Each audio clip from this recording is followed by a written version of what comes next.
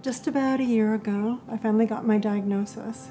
In a way, I expected it. Cancer is just really common. Hi, my name is Jeanne Homer, and I work at Hoag Cancer Center as a cancer genetic counselor. When you work at the cancer center, it's hard to hide having cancer. The people that I did tell, the people who might have been involved in my treatment, they kept it a secret for me. Even though I've worked with people with cancer for 17 years now, having gone through it, I really feel like I can understand a little bit more. I would really recommend to anyone who's diagnosed with cancer, I would recommend coming to Hoag, because not only is the treatment amazing, but I hear from patients, they're amazed at the things we offer. It's treating all of you, not just curing the cancer, and that's really important.